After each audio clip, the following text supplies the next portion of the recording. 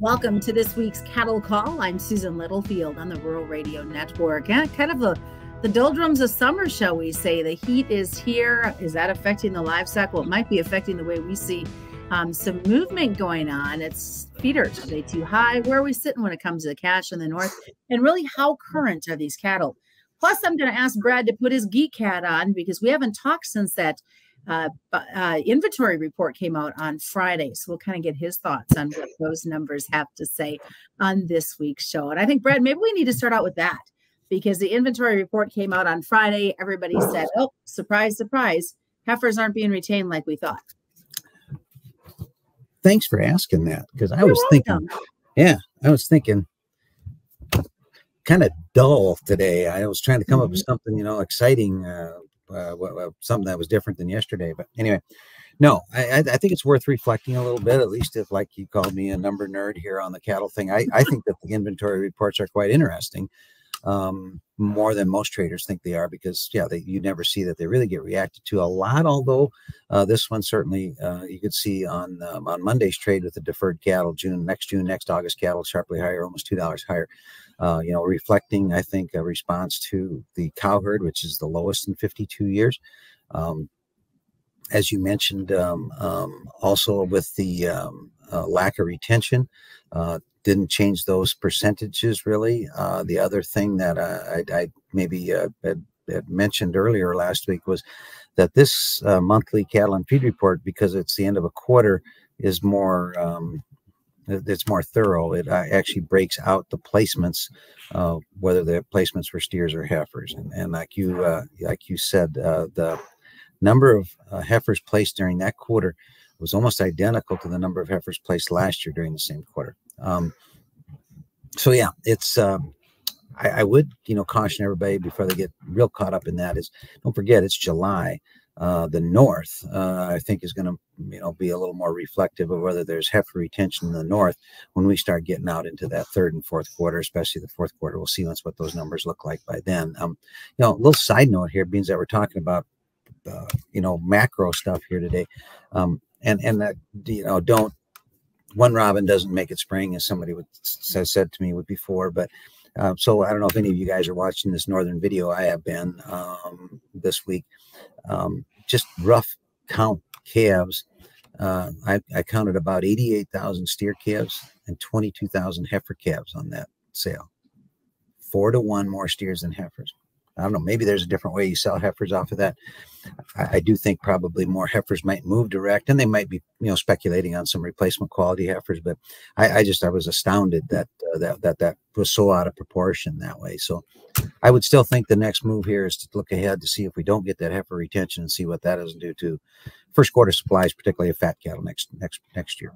Well, it's very surprising to me. Maybe it shouldn't be, the amount of social media posts I've seen. I know I sent you a screenshot as well of some of these sale barns with these cow numbers. So it makes me wonder, are we getting rid of cows and keeping some of the younger ones?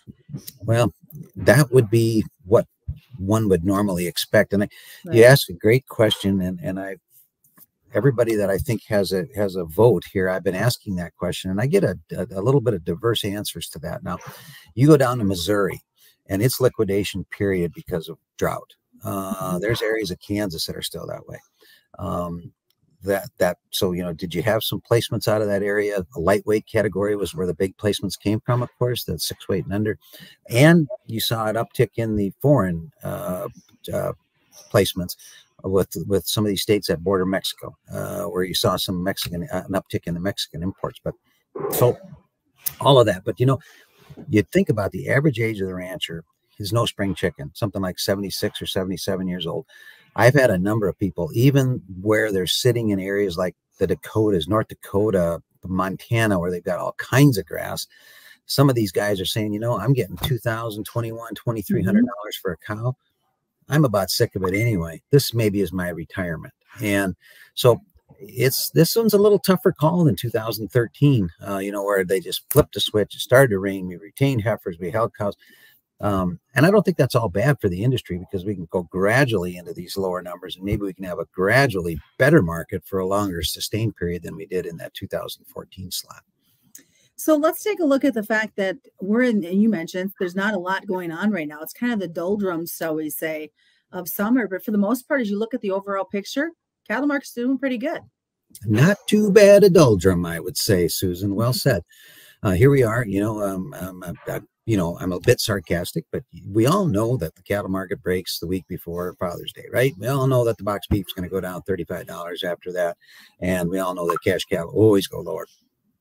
I'm being facetious because you heard me say the same thing, that's what my expectation would be. Likely seasonally, that's what we would do. Here we are, almost to the end of July, and box beef dropped 11% off the highs. But where's cash? Well, Friday it was 190, which is the all-time high.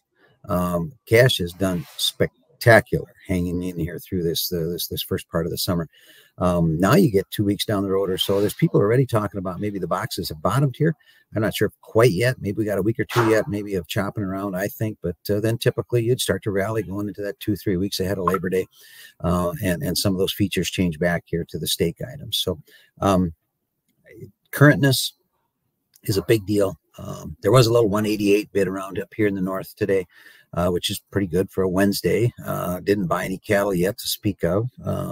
So, feels like fully steady kind of prices is what it feels to me like here this week. Do you have any concerns at how warm it is and the continued advisories that we see and the stress that this might mean on cattle weight gains and just cattle in general? I think if you're bearish, you'll talk about nobody's going to feel like going out to cook a steak. I guess I'm not in that camp. The bulk of the population's on the West Coast and the East Coast, right? And those of us hard-headed people like me, I'm going to cook a steak tonight anyway, frankly, and have sweet corn. But what happens to cattle, particularly in cattle that are in outside feed yards and maybe don't have the ability to get under shade and sprinklers and stuff like that. What happens, of course, anybody that feeds cattle knows what happens. They don't eat. And when they don't eat, they don't gain. And then you even have the risk of some, heat stress related type, even death losses. So to me, this kind of weather thing ultimately would actually, in balance, I think actually be supportive because of the less weight, less cattle, less gain type of a thing. But hopefully your part of the world gets a little bit of rain and gives us a break here. We were supposed to get some last night, didn't. And today's supposed to be our hottest day. Hopefully we get a little better after this.